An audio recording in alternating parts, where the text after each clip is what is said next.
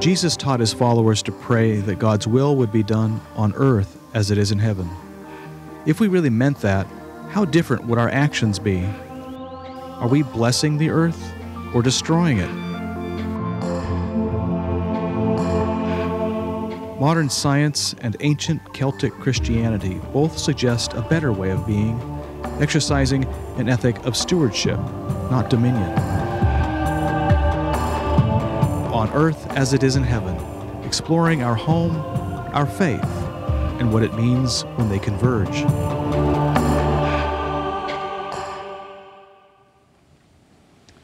Hi, welcome to Darkwood Brew, where ancient Christian mystical practice meets modern interactive web technology, world-class jazz, arts, biblical scholarship, and well, you never know exactly what's going to happen. You've made it to part 4 of our series on faith and the environment. Tonight's topic, the harmony of God. We're looking at the 4th day of creation in the 1st chapter of Genesis for a cue, and helping us explore that subject and what it means for us life in today's world is Reverend Catherine Foote. Catherine is both a minister of a UCC, United Church of Christ church in Seattle, Washington, and she also raises sheep, and she drives a motorcycle to work. Very interesting person.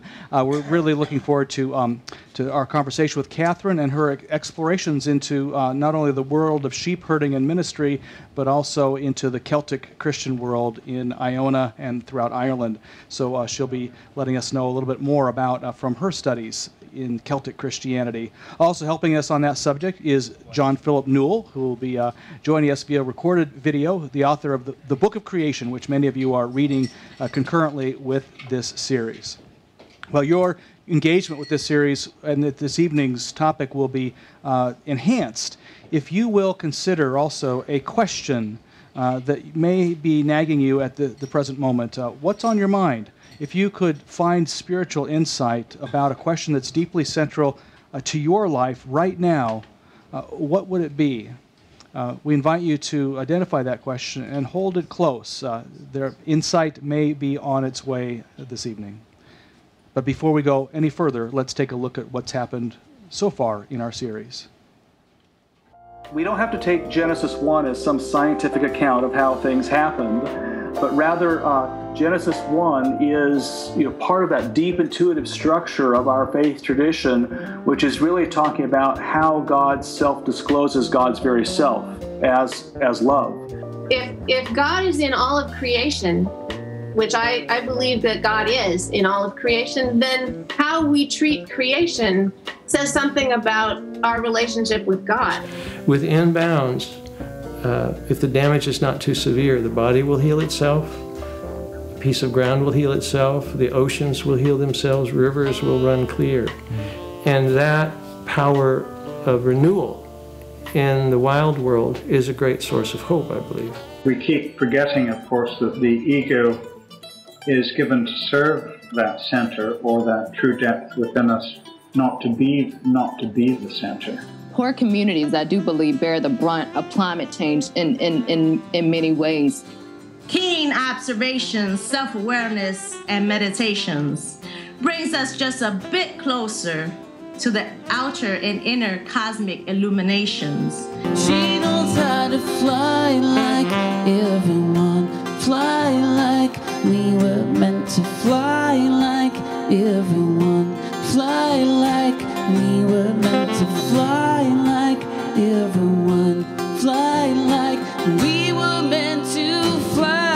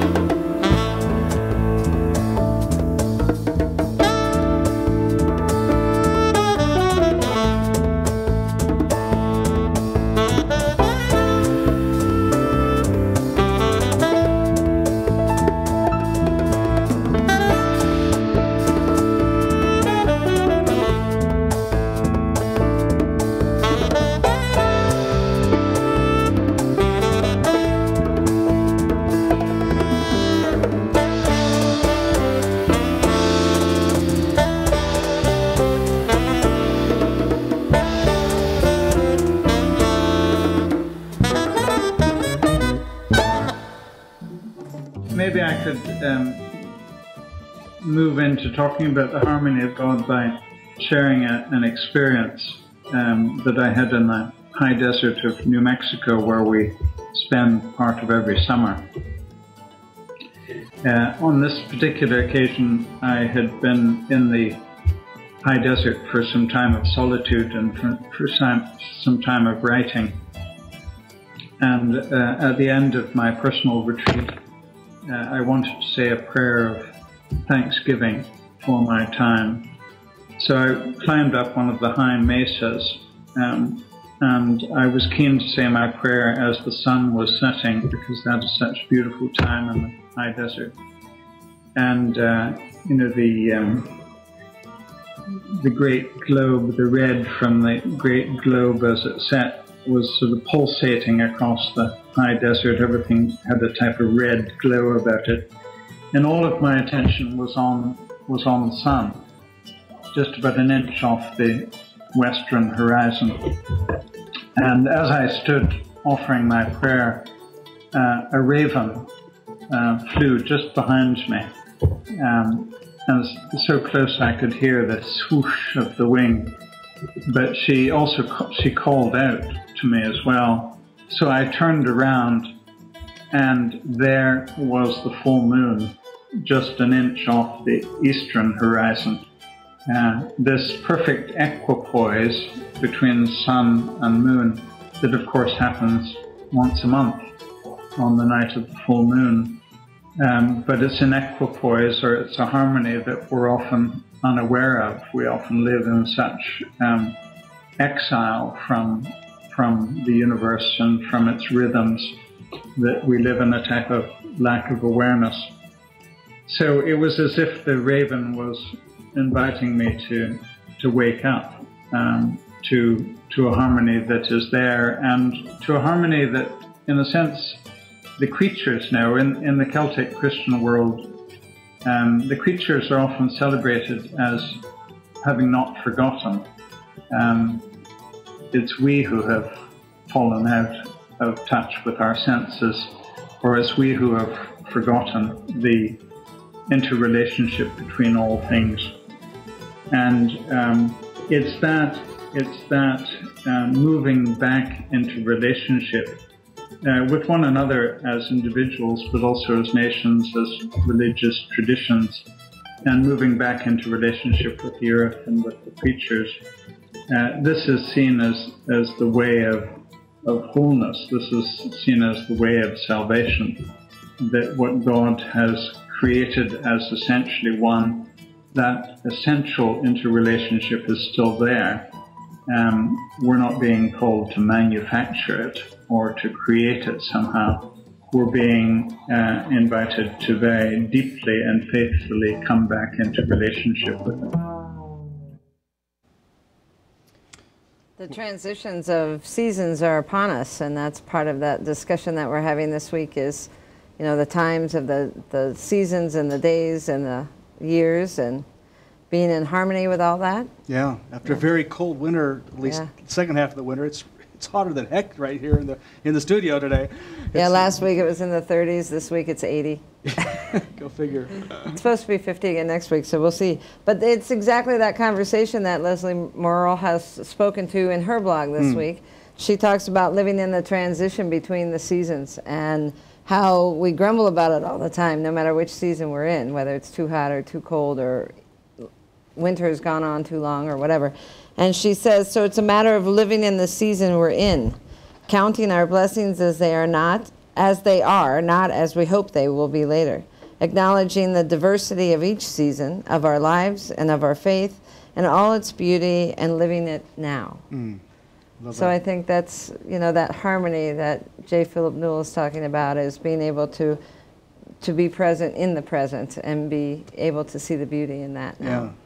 Well, we Nebraskans love to complain about the weather, and it's always changing. It's always unusual for the season. This is unusual for the season, you know. But then I think about, you know, we complain about the rain or the cold, and yet we also complain about being so busy, and yet the whole earth is trying to tell us during the wintertime, slow down. During the rainy seasons, you'll go inside, relax, make a cup of tea, just slow things down, and we just, because we're disconnected from that, we just complain about the weather and go about our busy lives.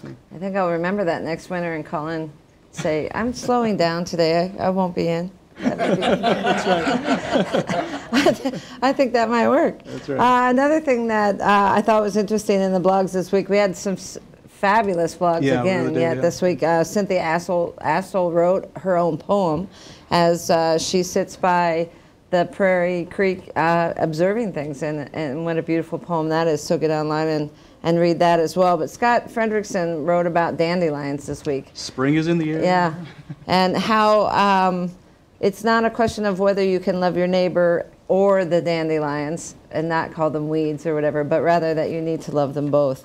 He says redemption is more about putting things in order, getting us to live in harmony with dandelions and our neighbors. It's not one or the other, it is both. Until the dandelion is loved, what chance does my neighbor have?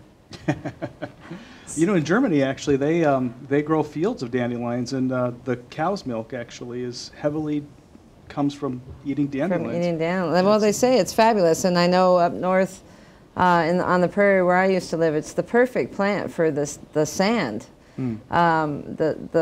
Most of the earth is sand there, and it grows through that beautifully, and it helps nurture the ground.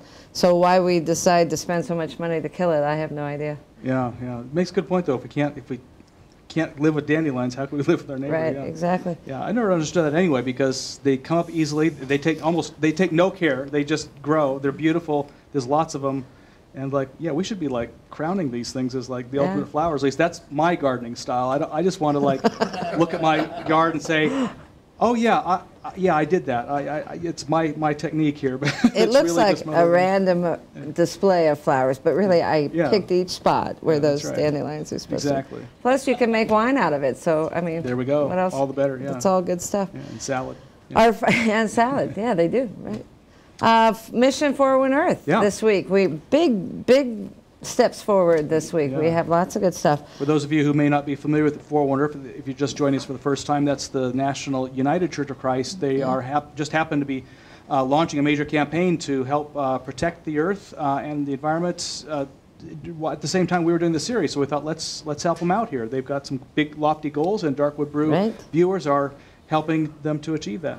So every week we're keeping track of some of the hours that folks are using to help think about the care of the earth. The goal for the UCC during these 50 days of Easter is 1 million hours of earth care, and we're at 91,349. It's a major uptick from last week. I was getting worried a little last week, but it looks like people are starting to turn in their their hours. And goal number 2 is 100,000 trees. They're at 15,902. So we're getting really good growth there. That was kind of a pun, wasn't it? Next time we should shoot for dandelions, planting dandelions, yes. That way they will come up. Goal number 3, 100,000 advocacy letters. They're at 14,510. That too is a huge jump. So keep those letters going, keep planting those trees, and keep getting on and recording your Care Earth hours. Watching Darkwood Brew is 1 hour already. That's right, yeah. And you get on the rebroadcast, and then there's 2 hours. There you go. Go to ucc.org and /earth, and you can log in those hours there, and also see videos from Darkwood Brew and those around the country who are engaging in earth care in one form or another. Exactly. Cool. Well, we also appreciate it when Darkwood Brew viewers get on our site and hit the donate button too. We really appreciate this last week we had another couple donations come in. We're almost about 19,000 in our $25,000 matching grant now. So thank you so much for your help. It keeps Darkwood Brew on the internet and in community with you. Wonderful. Yeah. Well, up next we'll be hearing from Catherine Foote. So stay with us. She's fun.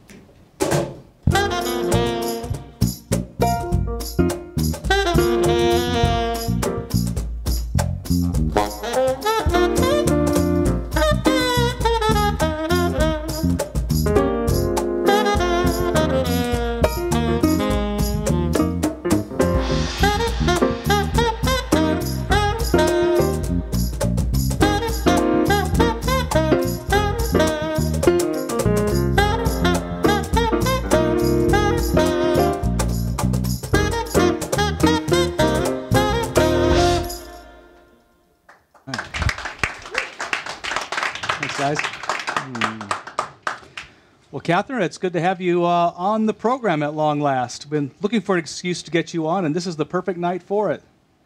It's great to be here. Thank you, Eric.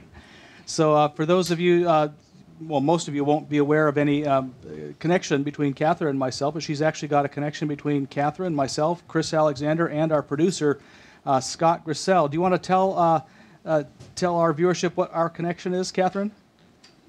I'll leave that to you because I think there are a variety of connections. Well, that's true. That's true. It fits your theme. There's a web here, and so I'm just curious which strand you're referring to. That's true. You know, now I can think of it, we could take the next 10 minutes outlining our connections. But one of those fun ones is that in 2006, some of us went on a walk across the country from Phoenix to Washington, D.C. to raise a voice for more progressive Christian faith and values. And Catherine decided, you know, we need to connect the West Coast to this walk. And so she and a team from University Congregational Church rode their bicycles from Seattle to Phoenix, Arizona to connect the left coast to it. So that was great fun.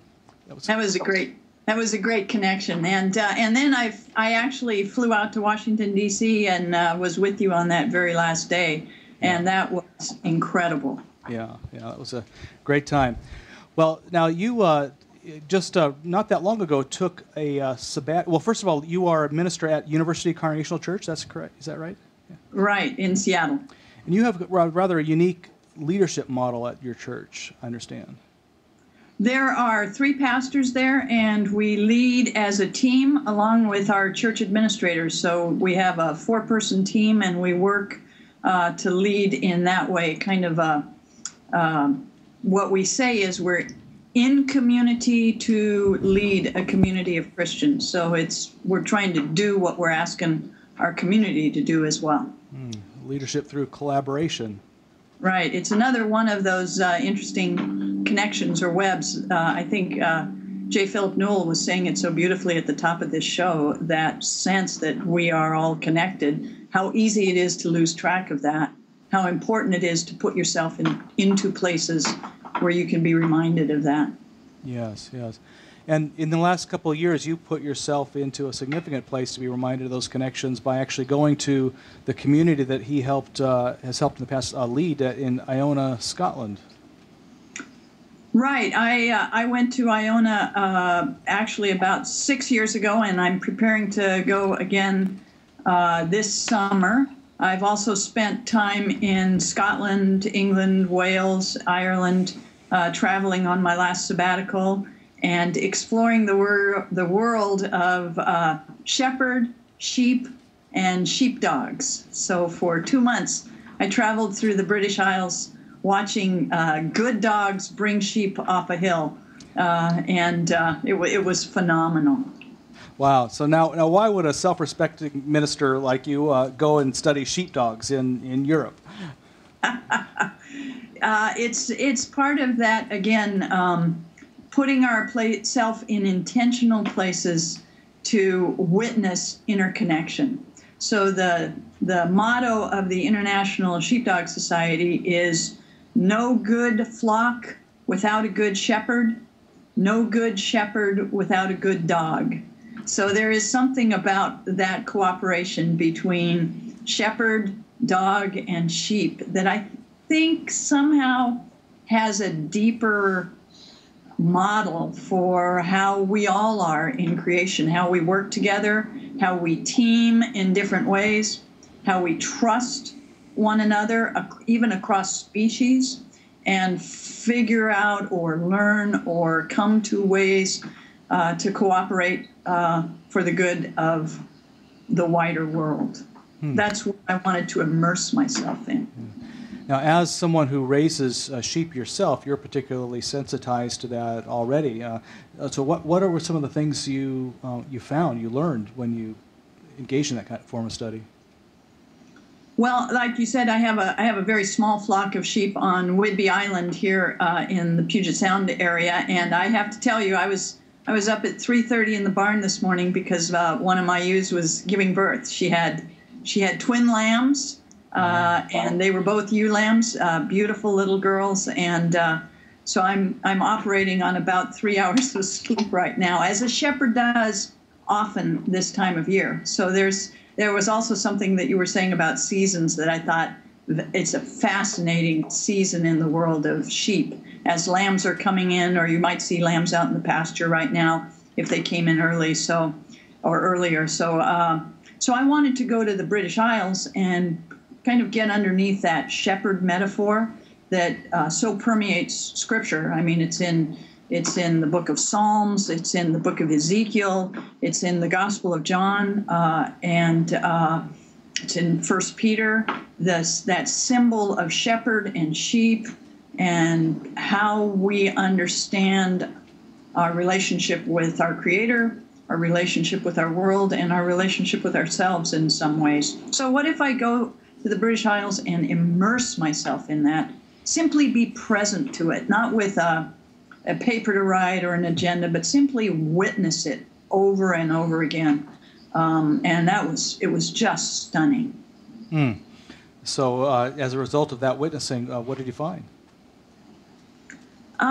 Probably for me, the most important moments in that time were the moments when I really saw the connection and the trust between the dog and the handler. So in a sheepdog trial, and Eric, have you seen sheepdog trials before? Maybe you saw the movie Babe. You just stole my joke. Yes, that's the only trial I've actually ever seen of it. So it was Babe. Yes. Wow. Well, Bahram you. There you go. In the sheepdog trials in the British Isles, they will set the sheep out 400 yards or sometimes even 800 yards, and then send the dog for the sheep. Well, when you're working sheep 800 yards out, you have to trust your dog, and the dog has to trust you. And there is something about that connection, that ability to trust one another, so that when you can no longer see the dog, you still know that the dog is doing the work it's intended to do. Or when the dog there's at one point in the trial, in the finals, that the top dogs in the world are able to do, they've brought one flock of sheep in from an 800-yard outrun. And they're about halfway in. In the meantime, the folks have set another flock of sheep out another 800 yards in a different direction, and the handler has to tell the dog, look back.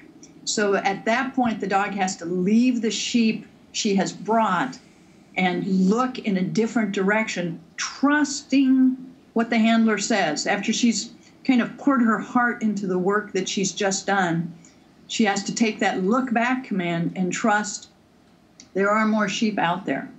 Even though you didn't see them, I can see them. Go for them. And that moment, I mean, I watched it over and over again, and it never ceased to be beautiful. Wow. I could just imagine just the amount of training that would take place to build up that kind of trust relationship, so that the dog, when the dog heard that command, just knew instinctually to go. All the kind of the false starts, all of the partial, and then not doing it, and what it must, just the ingraining of that kind of trusting relationship, to know that yes, when you hear the call, it's okay and it's right to go.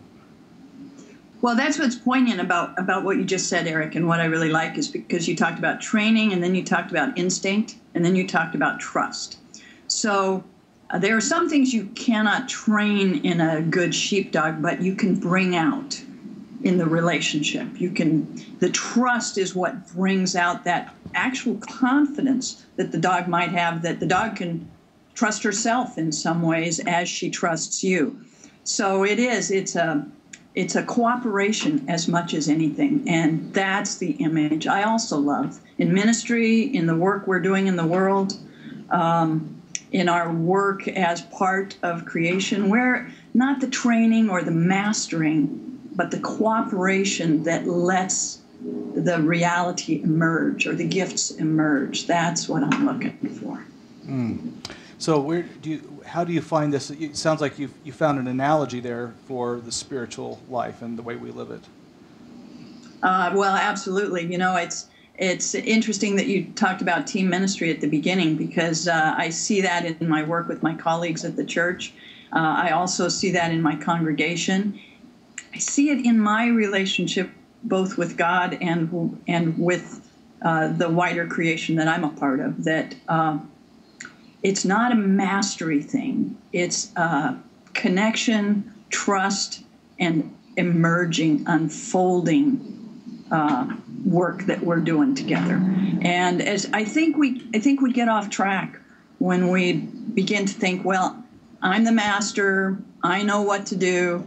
If you watch someone handle a sheepdog, they actually call them push-button dogs. Like, I'm going to tell you exactly what to do, and if you do exactly what I tell you, you'll do it right. Well, they just won't have a good run. There's got to be that moment when the dog is thinking, and the handler has stepped back and let the dog do what the dog was created to do. You know, in the same way that the dog can connect with the sheep differently than the handler will connect with the sheep. So all three of the parties in that work are doing the dance. But if one party thinks they're in charge, that's when it's a train wreck. Yeah, that sounds like almost the opposite of what you see in a lot of churches, or even a lot of corporations too, where you have a manager who's going to micromanage everything, and the whole structure is built actually on a lack of trust, all these checks and balances, so that no committee ever operates more than 2 inches from the manager's nose, in order to to provide that oversight lest something go wrong.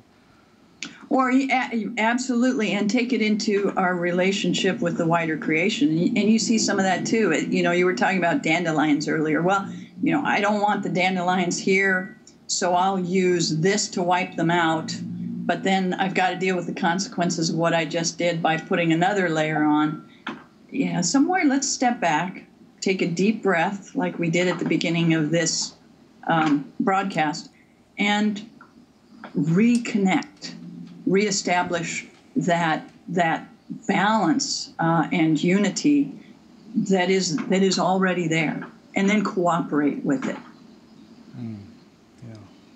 So part of your reasons for going over to Europe in the past have also been to kind of explore the relationship between Celtic Christianity and your Christian faith. Are there any heroes of the faith or particular insights you've learned from studying that ancient Celtic path? Well, I will say John Philip Newell is one of my heroes of the faith. I could listen to him talk forever. He's amazing. I would also say there is something about that Celtic way that I think is reflected in some other traditions as well, that once again takes us back into connection with the creation. So this idea that in the Gospel of John we hear the Word became flesh and dwelt among us. And in that moment, when Word becomes flesh, something important happens. Flesh or earth, or the earthiness, or something about that incarnation that is not only a human incarnation, but kind of a creation-wide incarnation matters deeply in the eternal reality, probably in ways beyond our knowing. And that's one of the things that draws me in Celtic Christianity. Yeah. I like the way you pointed to that kind of that eternal reality that it is already present here on earth. We're not waiting to die to participate in some eternal reality. It's actually eternity is now, as well as later. I'm frequently struck by the fact that the first words out of Jesus' mouth in the Gospel of Matthew and Mark, are so frequently mistranslated in our tradition. That we're used to hearing, the kingdom of heaven has drawn near. Repent and believe the good news. But if you open up the hood and look underneath and at the Greek, what he's saying is heaven is now. Change your whole way of thinking. That is metanoia. Change your whole way of thinking and believe the good news. Believe that now is the time to connect, not simply later if you pass some test. I love it that you brought the synoptics right alongside John, because the way John puts it is, Jesus came to bring us life now, not in some future time, but right now. Yeah. And it's abundant and it's present. And the synoptics, sometimes are seen as different than that, but boy, both of those messages come right alongside each other. Yeah. I tend to go to the Gospel of John for those words, but I love the way you brought the synoptics in too. Yeah.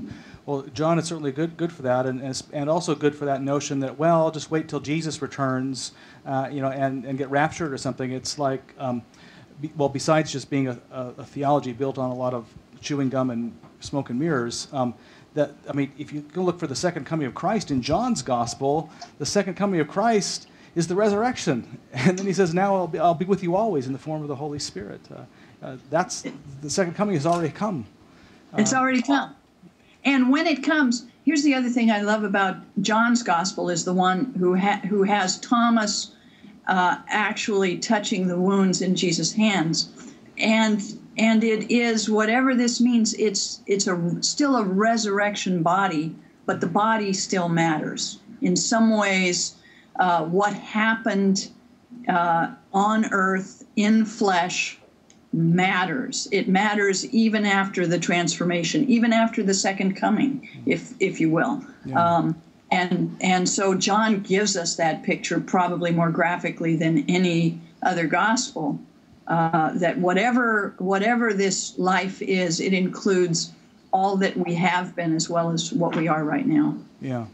So if we were to push that out a bit, that matters then, I'm just thinking about some of the news reports that have been coming out on NPR and elsewhere in the last couple of weeks about the acidification of the oceans, for instance, and the way that the amount of carbon that we are putting up in the atmosphere is rapidly killing these major coral reefs, which are really the ocean's great filters. And now, in Nebraska, we're working out, we are discussing whether to allow a pipeline across Alaska that will bring more oil from Canada across the country, so that oil can still be cheap. In the world, if it leads to the acidification of the oceans and the killing of reefs, they found that it's going to take over 100,000 years just to restore them again. Are we edging on blasphemy? If we kill huge parts of our oceans? Wow.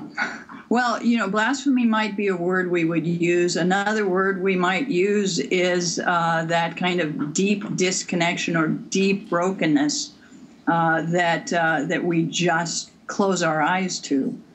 So I would say if if at the heart of creation is a connection, a deep connection, that when we live as if there is no connection, there is a brokenness within us that echoes out into all of creation and does tremendous damage.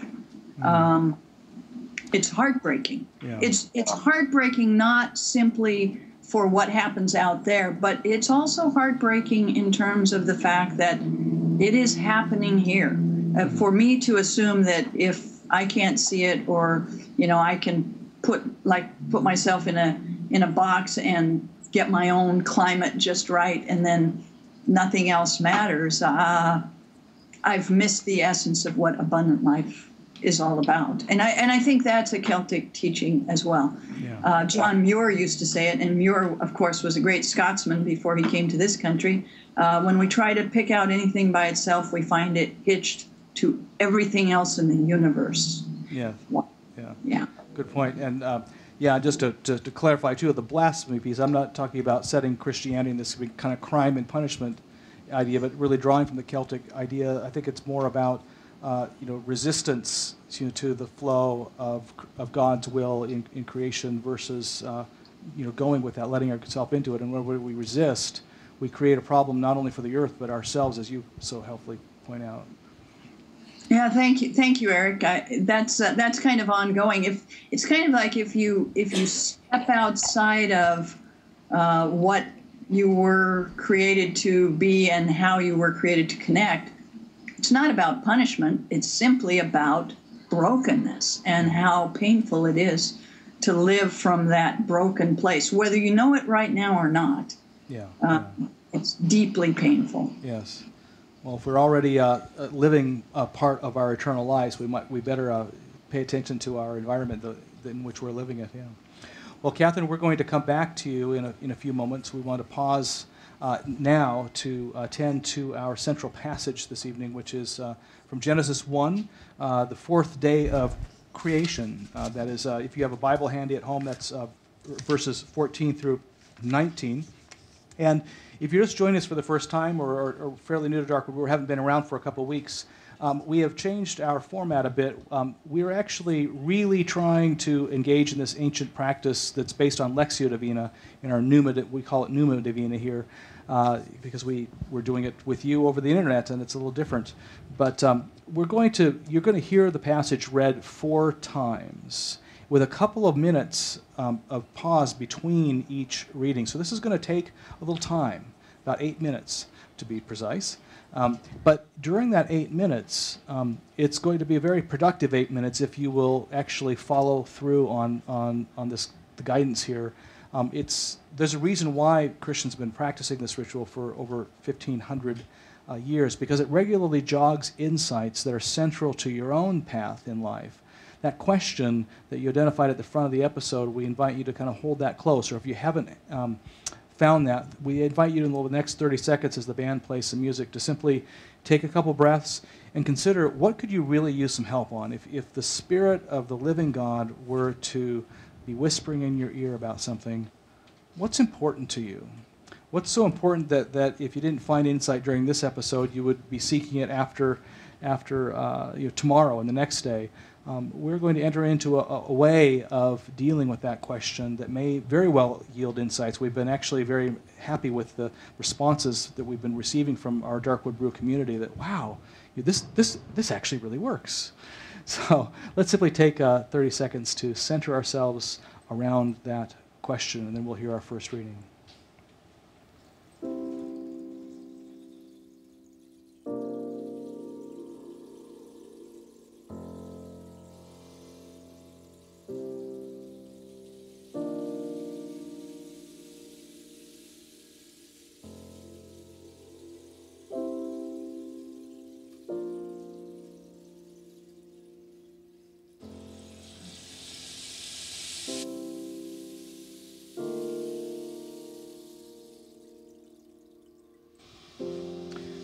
Now, as you hear the first reading, simply pay attention to what the overall passage is saying. Just simply get a sense for the overall feel. Reflect on that for the next couple minutes. And God said, "Let there be lights in the dome of the sky to separate the day from the night, and let them be for signs and for seasons and for days and years. And let them be lights in the dome of the sky to give light upon the earth." And it was so. God made 2 great lights, the greater light to rule the day, and the lesser light to rule the night, and the stars. God set them in the dome of the sky to give light upon the earth, to rule over the day and over the night, and to separate the light from the darkness. And God saw that it was good. And there was evening, and there was morning, the 4th day.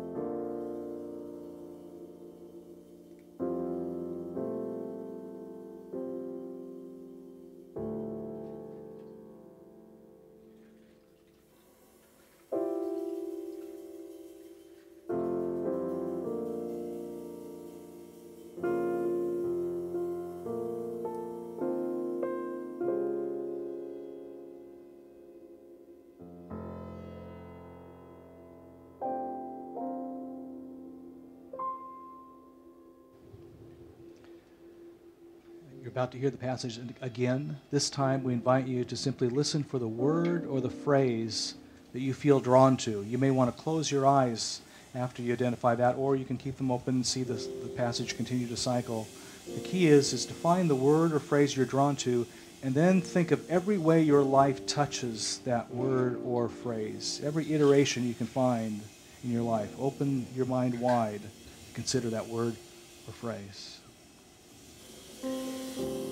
And God said, "Let there be lights in the dome of the sky to separate the day from the night, and let them be for signs and for seasons and for days and years, and let them be lights in the dome of the sky to give light upon the earth." And it was so. God made the 2 great lights, the greater light to rule the day, and the lesser light to rule the night, and the stars. God set them in the dome of the sky to give light upon the earth, to rule over the day and over the night, and to separate the light from the darkness. And God saw that it was good. And there was evening, and there was morning, the 4th day.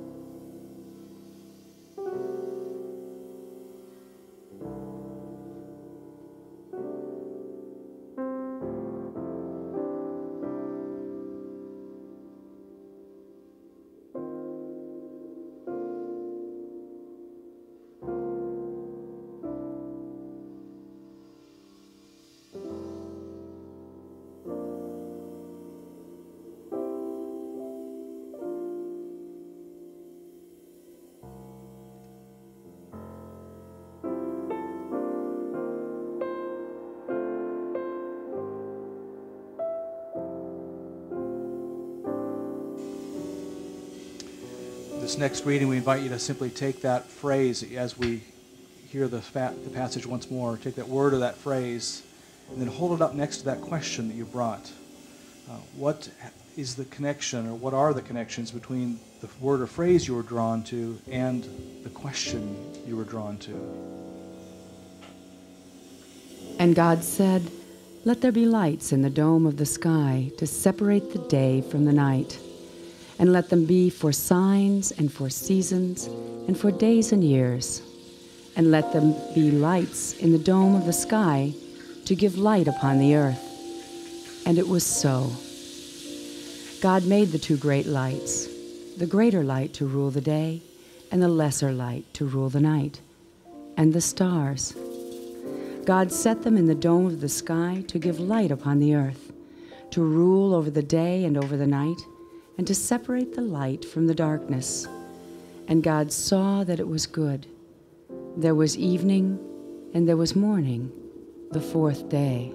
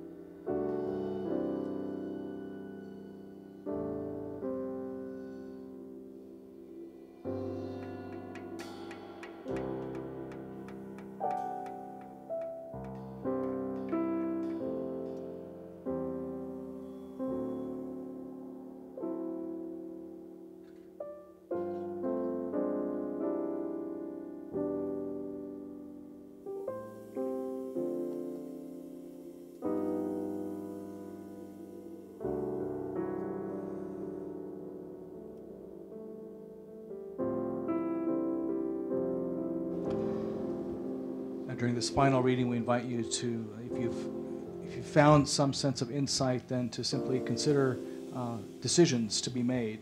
And if no insight has come yet, don't be worried. This is simply an exercise to help open us up really to a lengthier conversation. Continue to turn that word or phrase in your mind, circling around that question you've brought.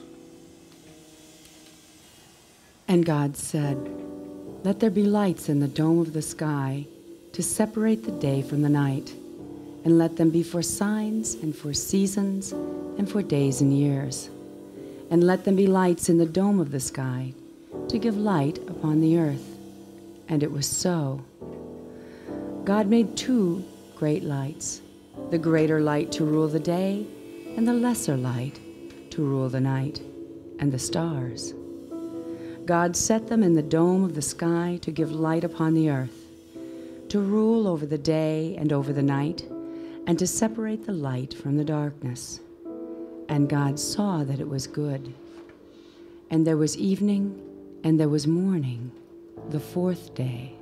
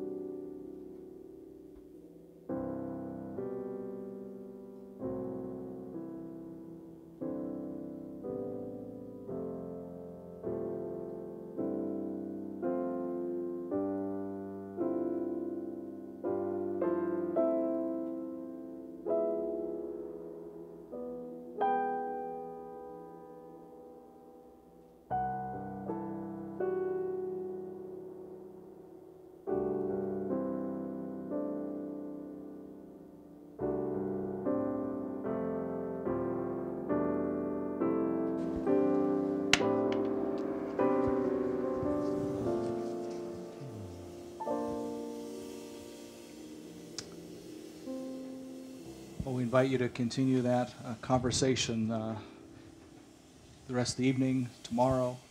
Keep it going until you find something, because the chances are very high, actually, doing this kind of exercise, that if you'll keep at it, something will come, and come fairly shortly. If you do find something kind of crashes you over the head you don't mind sharing, send me an email through the Darkwood Brew site or on Facebook. Be happy to be in conversation.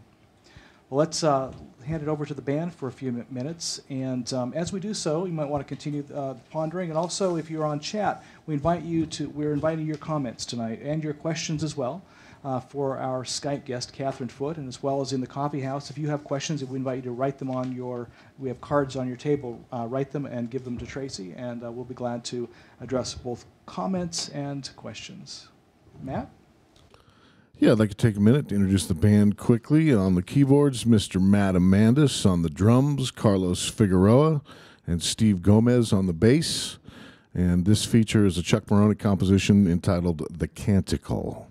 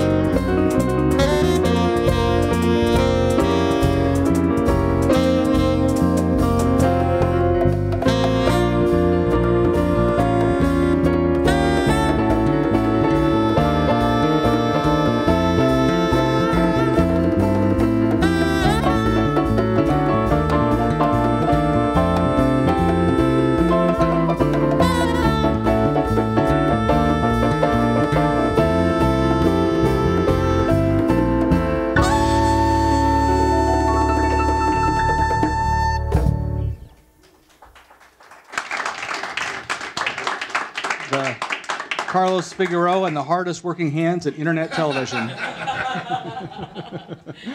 Nice hands. Yeah, that's right. Well, we want to bring Catherine back, and Chris has been monitoring the chat on the internet, and that's been, we've got several responses, I think, on the Yeah, we Incidentally, our producer, Scott Grissell, just during that break also came up and showed me on his iPhone, there's already been a message posted on Facebook. Wow, love the new Numa at Darkwood Brew. Yeah, it's getting lots of good raves, actually, so it's good. The discussion during the Numa is really good. The chat room kind of goes quiet during that time, which is nice. But they do shout out some things here and there. Sun, moon, and stars, I gave them all to you, was the phrase that stuck out for some folks. And then Megan joined us and said that she was thinking about the greater and smaller lights in relation to a sermon that she heard. Linda Jeremio? Yeah. Jeremio? Talked about little dark and big dark. So I'm thinking about what are the big and little lights and darks in my life and in the path ahead. Yeah, that was a great coincidence. Linda actually is with the Justice and Peace Ministry with the National United Church of Christ. She will actually be our final Skype guest for this series, so nice way to kind of tie that together. But yeah, big dark and little dark. Interesting. You know, I've heard that discussed in terms of, you know, a couple of different kinds of darkness. There's the darkness that means literally the absence of God, you know, associated with evil or, you know, that kind of that non-createdness. But then there's also the darkness that that is said to be part of the natural order of creation, the shadow side of creation, which is really what we find in Genesis 1, that sense that you know, there's the dark side of ourselves, meaning not the negative side of ourselves, but the side of ourselves that is not directly accessible to us. As the poet David White has said before, who's also very influenced by the Celtic tradition, he says, you know, half of yourself, you realize that half of you is completely unknown to you. You know, literally half of ourselves, you know, roughly, we have no direct access to. We can tease it out, you know. We can, you know, kind of be in those kind of sunrise moments where just the you know, that which is kind of deeper within us kind of becomes a bit known, but really there's a whole side of ourselves that takes time and we get at indirectly through intuition, through hunches, through those times when the soul just kind of seems to stand up within us and we ask, why was I feeling that way when I heard that or saw that? Yeah. Catherine, do you have any comments on big dark or little dark? Well, sure. One of the things that you led us in just now was that sense of if we're willing to enter into the quietness, which is another way maybe of talking about some of that darkness, associations might come up that surprise us. So there is something about darkness and rest, or the rhythm of the light and then the dark that does bring up deep truth. Absolutely. Yeah, I love the genius of the Hebrews too, and that they don't start the day when us Gentiles do. You know, we think the start of the day starts when we wake up, when we become conscious of it. We have a totally anthropocentric view of when day starts, but in the Hebrew view, which is reflected in Genesis 1, day actually starts with night. It was evening, right, and it was morning day 1. It was evening and it was morning day 2. In other words, by the time we get up in the morning, the day is already half over. And so rather than simply saying, hey, I'm up and what's my to-do list, let's go charge, really the deep wisdom, I think, there is to ask, well, what has God been up to already? What's the world been up to already? What's the flow of my life already been up to while I was absent from it, my awareness of it? Maybe I ought to join in the efforts. Rather than, and life is more about receiving and then joining into a flow rather than simply doing and being and constructing. Yeah, I love that image of joining into the flow because there is something about noticing the shadow as well as noticing the light. It matters. Yeah, that's right. Tracy has a comment or a question from the internet. I understand. We do, yes. This is actually a question for Catherine, and it's how does trust play into the relationship between the shepherd, sheep, and dog?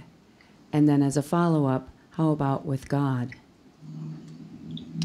Yeah, excellent question, because trust ultimately is what builds the relationship and what makes the relationship work. And you can spot very quickly when there isn't trust. Even ironically, between the dog and the sheep. I mean, here's the handler 400 to 800 yards away, and it's all up to the dog when the dog first meets the sheep. What's going to happen is that flock will either become a flock because of their confidence, in a way, in that dog's ability to move them, or they will scatter. And so I think the other piece that sometimes we don't see is not only the trust I might be establishing with someone this way, but also the trust threads that are being established in a way out of my sight, but then will come back and enrich my life. So, so trust is a significant piece of what it's all about. In fact, in some cases, it's the foundation. And it is the part I think we tend to cut ourselves off from when we think it's our job to control creation instead of connect with creation. It's not to say everything out there is trustworthy. I mean, there are times my dog shouldn't trust me, and in fact makes a better choice when she doesn't, because she sees something I don't see. So she has to trust herself too. And a well-connected border collie will kind of know when to look at you and say, you know, you don't know what you're talking about, and I'm right here, and I'm going to do it this way. And then, you know, there are other times when you got to say to the dog, look, we're trying to do something bigger here than you understand, so go with me on this. Yeah. That feels like God, too. Seems that, you know, when I think about that training process, not being a dog trainer, but there's got to be a whole series of little tiny trusts that are built up so that when there's the big trust, like go run 800 yards where, you know, way farther than you can possibly see, and trust that there's going to be a flock of sheep there to herd, that level of huge trust has to be built on a whole string of tiny trusts. And how in our own faith journey on this earth, if we're going to talk about trusting God or trusting the Spirit, or even just simply trusting that deep intuitive voice within us, how, you know, if we haven't had that conversation with ourselves, with God for a long time, then, you know, how are we going to trust the voice when we perceive it? It really takes a lot of small steps, a lot of small, trusting steps to build up a relationship, so that when those bigger decisions come, you actually trust, you have enough history of trust to know, you know what, I think I could take a step into the unknown here. That's excellent, Eric. Sometimes we mistakenly speak of trust as a static thing instead of a fluid thing. And those moments of deep trust, and also those little tiny moments of simply knowing that there is God when, in this small moment when I needed God. Yeah. I think we have time just while we're actually going a little over time, but that's very unusual at Darkwood Brew, but I always get a hard time. This is an important question. I just heard my voice in my ear, our tech person saying, right. We have one more question. Let's hand it to Chris. So much conversation going on. I'd like to be able to include all these questions. So from Will, our brokenness from a discussion with disconnection with nature, how do we discover for ourselves a way to mend it like you have with your sheep? Catherine, that's directed at you. Well, actually, I didn't hear the question, except I think it said, how do we reconnect? How do we find our own reconnections? Yes, our brokenness from a disconnection with nature, how do we discover for ourselves a way to mend it like you have with your sheep? I think very gently and patiently. Start by simply going outside and noticing and receiving whatever is there.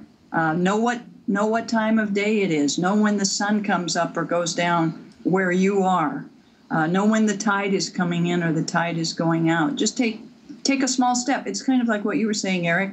It's a small step of trust, or it's a small step of connection, and then let it grow. That I think organic is the key word there. Love that. Well, Catherine, it's been a distinct pleasure to have you on our program this evening. You've given us certainly a lot of food for thought, and we look forward to seeing you back again sometime at Darkwood Brew. Thanks for joining us. Thank you, Eric.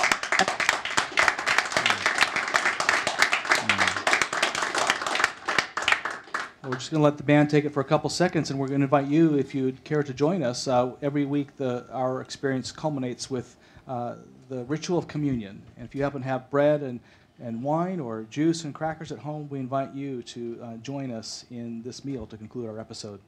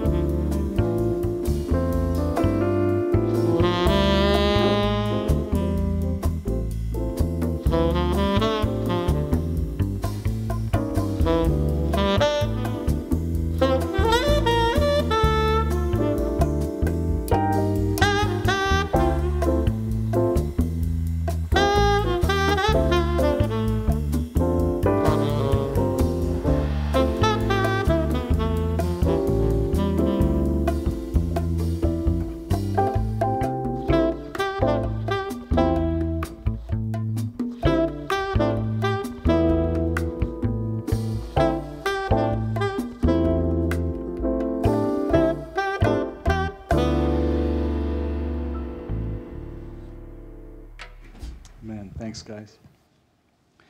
I was impressed by that image that Catherine offered about the dog coming up to the finish, and then the master says, "Look back." And the idea that you may not even see the flock that's back there, but go and find that. And I think about that as an analogy for God's relationship with us as well. And this ritual of communion here, it seems that the ritual that we celebrate here is, in a sense, God's telling Jesus, look back, and there's more to come. There's more of my flock to bring in. I'm going to go on a little bit of a limb here, and you can dispute me theologically if you'd like to take it up on Facebook, but I have a hunch that has been built up on a series of just kind of my own trusting relationship with God, that God's ultimate plan for all of us is that all of us come into community with God in the end, in eternity, and that God is not going to give up working with us until, sending us back, hey, look back, there's more, until all of us truly come into a fullness of community, but out of our free will, not out of force. That's going to take a long time. I imagine far longer than this life itself. But when I think about all of the pain and injustice and the hardship of life that we go through, I also wonder if perhaps we go through this because God isn't going to force us into community. That really God has eternity with us, and God is going to keep going back for more, keep that connection open, and that God is not willing to do anything to close down that relationship until we are all here. And that perhaps one day we'll look back, a long time from now and say, you know what, it was worth going through all this pain and hardship and so forth because we all made it into the fold. That the suffering that we go through is about God's will to save and bring into community all of us. To me, that is part of the redemptive purpose of this meal, in which we remember Jesus on a night of betrayal and desertion, taking bread and breaking it and saying, "My friends, this is my body broken for you. Do this as often as you eat of it in remembrance of me." And so likewise, after supper, he took the cup, saying, "My friends, this is the cup of the new covenant in my blood. Do this as often as you drink of it in remembrance of me." By eating this bread and drinking this cup, we remember Christ's death. We celebrate Christ's resurrection. And we also know that if this is a sign of the deepest heart of God, then we are not alone in our suffering. That God has chosen to suffer with us until all find a home in God's love and grace. These are the gifts of God for the people of God. I invite you to partake of the feast, the bread of life, the cup of blessing.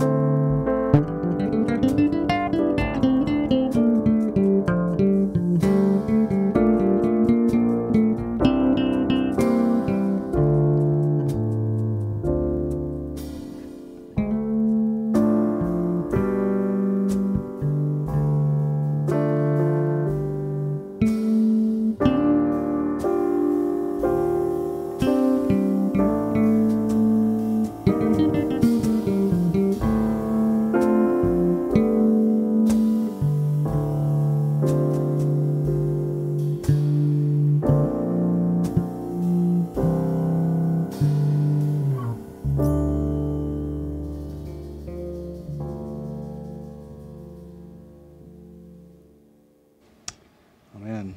Bless, Lord, my soul.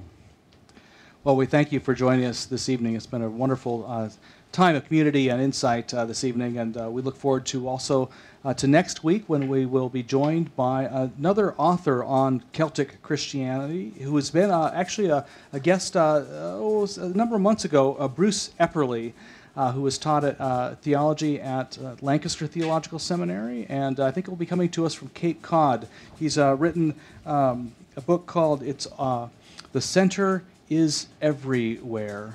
Also, we want to take a nod to our new social media and marketing guru who is visiting us tonight from Iowa. You know him as Iowa Will. We know him as Will Rainey. Welcome to the Darkwood Brew Fold. If you want to know a little bit more about Will, you can read my blog from a week ago. We posted a little bit of background on Will. Well, my friends, until next week, may the Spirit of the living God made known to us most fully in Jesus Christ our Lord, go before you to show you the way, go above you to watch over you, go behind you to push you into places you may not necessarily go yourself, go beneath you to uphold you and uplift you, go beside you to be your strong companion, and dwell within you to remind you that you are surely not alone, and you are loved beyond your wildest imagination. And may the fire of God's blessing burn brightly upon you and within you, now and always. Amen.